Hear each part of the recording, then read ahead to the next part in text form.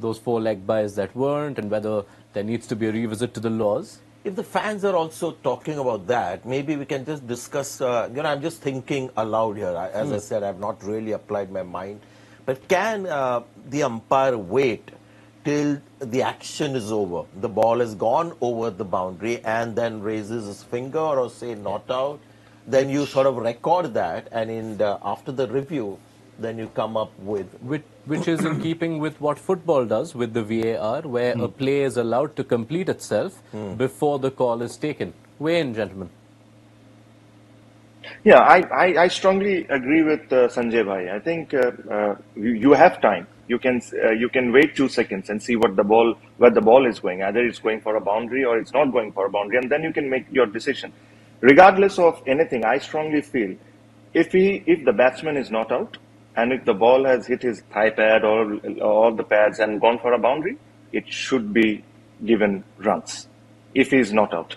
And this is, I strongly believe, there's no point if umpire is right, and then and this is, you're discussing, these 4 runs could have changed Bangladesh fortune, it could have happened. I'm talking like a fan, but if you think about it, those 4 runs could have been really, really important. I was hearing the commentary, all those Nasser Hussains and everyone was talking about this particular point.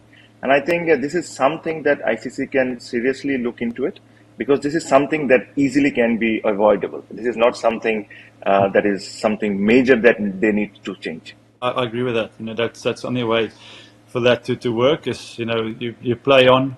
And I think as soon as they sort of bring that rule in, the players will commit to the ball and try and stop potentially a boundary or 2 or whatever the runs might be.